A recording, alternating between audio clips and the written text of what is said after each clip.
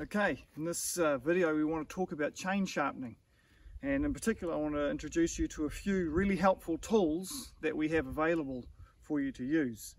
Probably the first most helpful of the tools to consider is a vise system.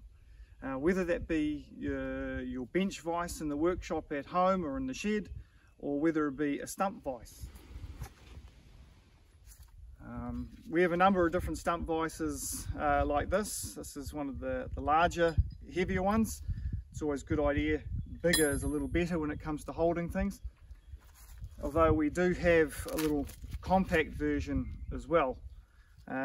So when you are file sharpening, because this is the method that we're going to be talking about, to have the saw being held firmly so it's not moving around so that you can control the stroke of your file is one of the most important steps to get right when sharpening a chain. Okay, so we're going to talk about two chain sharpening kit options.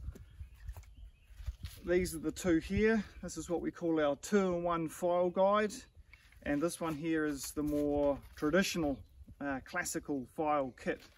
So we'll sort of look at both options to see which is perhaps more suited for you. It makes sense to start with the old school before we talk about something a little newer. You'll notice that I'm wearing gloves. It's good practice, especially when I'm working on the full chisel chain like this. It's pretty easy to cut yourself, so good practice to wear some gloves. When you're working with a chain, if you're going to turn it over, notice how I'm pulling from top away from the saw. I'm not going to grab the chain and pull back that way. If you slip, it's really easy to cut yourself. When you're sharpening a chain, start off first with just getting the chain tensioned correctly. We've already put a good little video out on that. You'll see it on our YouTube channel. If the chain is loose and floppy, it also makes it quite hard to sharpen, so keep it tensioned correctly. And then you want to look over the teeth and try find an obvious area where you'd say, well, that side is more dull than the other side, and I guess where the tooth is more damaged. That's kind of where you want to start, and then you want to make sure you sharpen all the teeth back to the same. Now ideally you don't let your chain get to a terrible state where you've got some highly blunt or damaged teeth. We would always recommend that you sharpen frequently, so you sort of maintain a sharp edge rather than sharpen a blunt chain. If you let your chain get really dull, that's a lot of strokes of the file to try get it back right. But yet if you just every tankful or every 2 tankfuls of gas that you're putting in it, get the file back out and touch up that tooth, well then it's much easier to keep that sharp edge. Anyway, this chain's done a little bit of work. I was cutting up a little bit of pine and it was a bit dirty, so I've got some dull teeth, and particularly more on this side, and this area here is probably the worst. So what I generally do is I get my marker, this is a good little tip, just mark off a left and right hand cutter. That gives me a starting point of where to start from. Okay, back to our classical kit. So in the kit comes a filing guide. So your old school filing guide system. The benefit of using the guide versus just a freehand file is that the file itself is kept exactly at the right height in the tooth. It doesn't drop down too low or set up too high, and it gives you that perfect sort of hook or shape that you need in each of the cutters.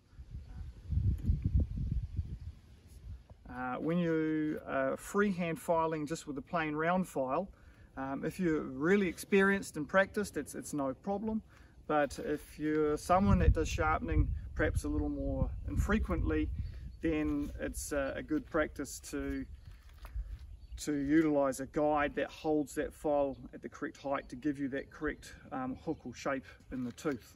So guide and the files of course are replaceable, and the guide also has some filing angles on it.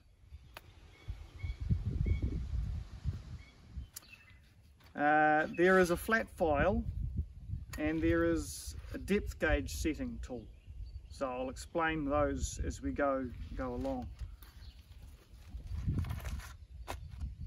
Alright, so I'm going to start, and generally good practice makes it easier to file the teeth that are opposite you. So we have left and right hand cutters, so the teeth that are on the other side of me, and I'm going to start, for me, just on the other side of where I've marked my teeth.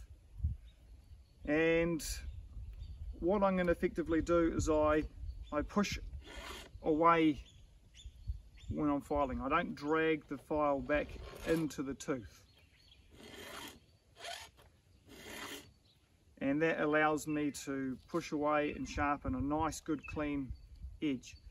So ideally what I'm trying to do, it's really important to keep consistency of tooth sizing. You don't want some teeth being shorter and other being longer, so I generally try count the number of strokes, and I try keep that consistent even with all the teeth that I'm doing. So I'll do, in this example, 4 strokes per tooth.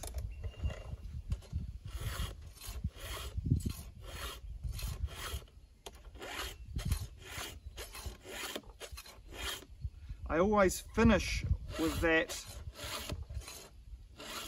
push away.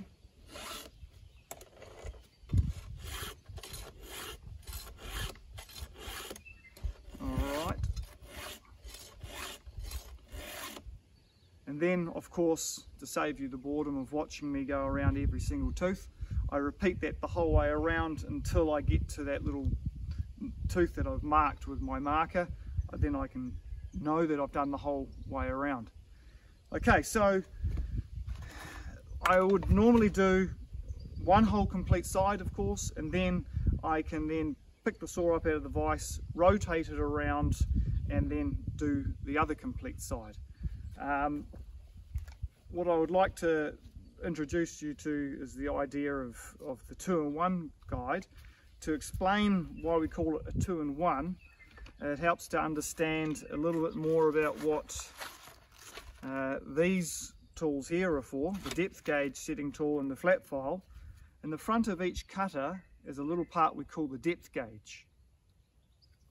So we take the depth gauge setting tool and we sit it on top.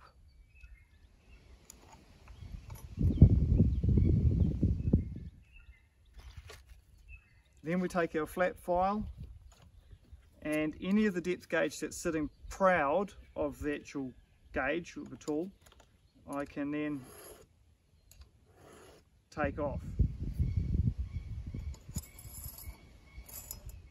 Now that sets the depth gauge to the cutting edge of the tooth to be perfect, and allows the tooth to take the correct and optimal shaving as we go. So it is important from time to time to do those depth gauges.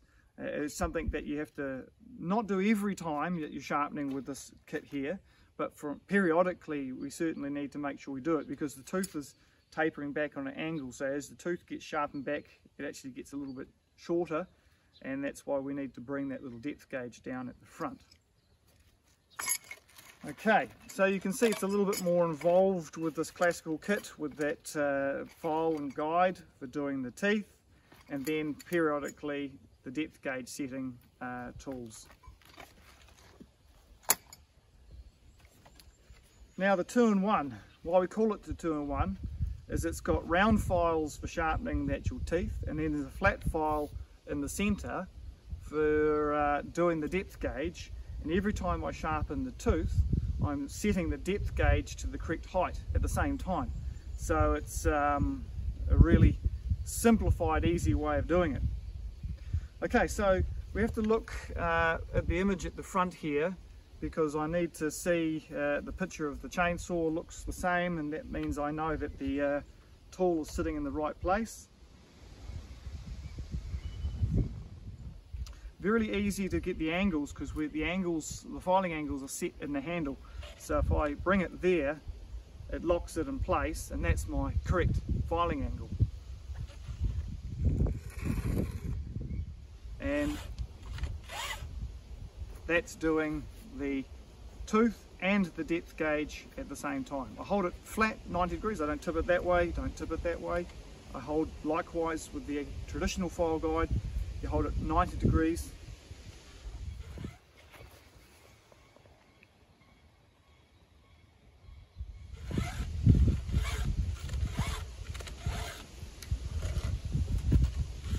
I like the 2-in-1 file guide because it's got a really clear indication of your filing angle.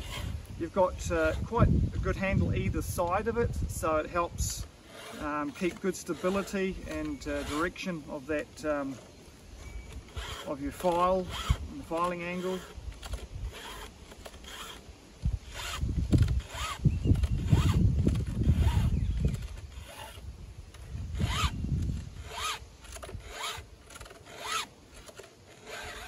Okay, so likewise I would repeat the whole way around that side of the chain, and of course have to turn the saw around to do the other side.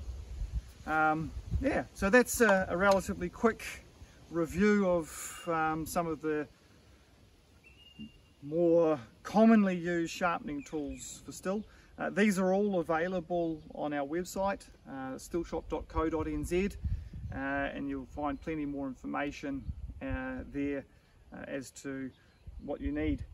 The other thing to remember, of course, is there's not one filing kit that fits all. You need to know the pitch or size of the chain in order to get the correct size file or filing kit, and so we put as much information as we can on the site to help guide you there as well.